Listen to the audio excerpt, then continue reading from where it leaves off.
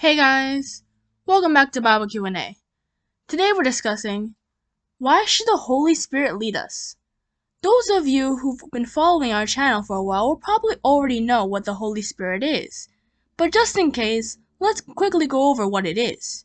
The Holy Spirit is quite simply the Spirit of God, which God sends to those who He wants to bring to His fold. When we receive it, it changes our way of thinking or reasoning.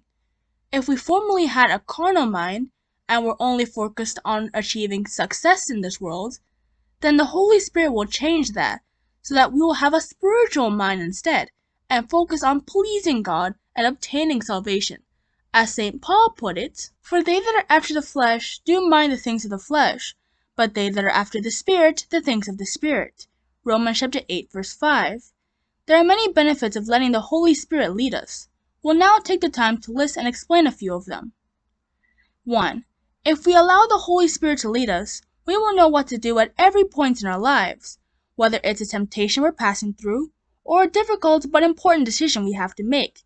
The Holy Spirit will make the process easier for us by revealing the mind of God on the matter, through Bible study and meditation, so that we can know what God will like us to do at any given time. For example, if we want to marry, the Holy Spirit can teach us what to look for in a spouse. Or if we're getting a job, the Holy Spirit will guide our choices so that the job we choose will feed us, but also give us the time to serve God.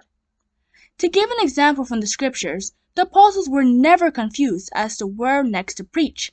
The Holy Spirit gave them directions as seen in Acts chapter 8 verse 29, chapter 10 verse 19 to 20, chapter 16 verses 7 to 8, and so they always knew where to take the message so that people will be blessed. Number 2. If the Holy Spirit leads us, we can be certain that God Almighty likes and approves of what we're doing, for one simple reason. It is God Himself that is telling us to do it. The apostles are, once again, a good example of this, as they did not need any third party to approve of their gospel. They were taught by God Almighty through Jesus Christ via the Holy Spirit, according to Galatians chapter 1 verse 12, Matthew chapter 11 verse 27, chapter 28 verse 19, and 1 John chapter 2 verse 27. And so when the chief rulers of Judea were telling them to stop preaching Christ's gospel, they were confident that God was on their side, as we can see in Acts chapter 4 verse 18 to 20 and chapter 5 verses 27 to 29. On the other hand, when we act against the Holy Spirit by making decisions without God in mind, as King Saul did in 1 Samuel chapter 13 verses 1 to 12, chapter 15 verses 1 to 9, and chapter 22 verses 11 to 18, then God Almighty will not be on our side. He will be against us instead, and as it is stated in the book of Hebrews, it is a fearful thing to fall into the hands of the living God. Hebrews chapter 10 verse 31. Number 3. If the Holy Spirit leads us, our relationship with God will be smooth and sweet, because it will align our thoughts and actions with the will of God, so that they will be in complete agreement. This minimizes sin and allows us to walk with God.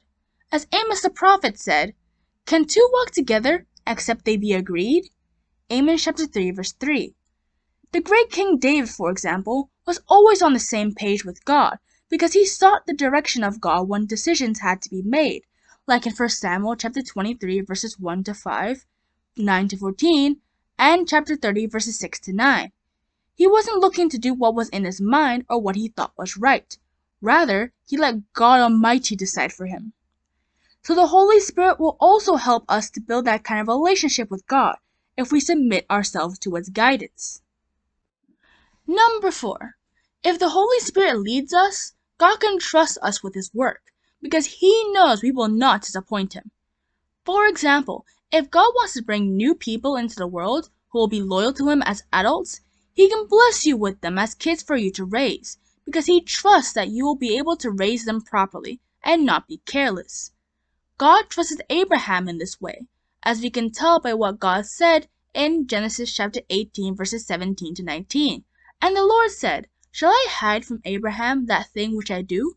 Seeing that Abraham shall surely become a great and mighty nation, and all the nations of the earth shall be blessed in him? For I know him, that he will command his children and his household after him, and they shall keep the way of the Lord, to do justice and judgment, that the Lord may bring upon Abraham that which he has spoken of him. There are many more benefits we will enjoy if we allow the Holy Spirit to lead us. These few we've looked at show us that there is nothing better than allowing God to direct us through His Spirit, like a shepherd would his sheep. As the psalmist said, "Teach me to do thy will, for thou art my God. Thy Spirit is good. Lead me into the land of uprightness." Psalm chapter 143, verse 10. Therefore, if we don't have the Holy Spirit, the best thing to do is to ask God for it, because it's one of those things that God will never refuse to give us. As Christ said, "If ye then being evil know how to give good gifts unto your children, how much more shall your heavenly Father give the Holy Spirit to them that ask Him?" Luke chapter 11, verse 13. And that's the end of this episode for Bible Q&A. Make sure you subscribe, hit the like button, and click the notification bell so you can view these Bible Q&As whenever you like. Thank you for listening, and have a good day.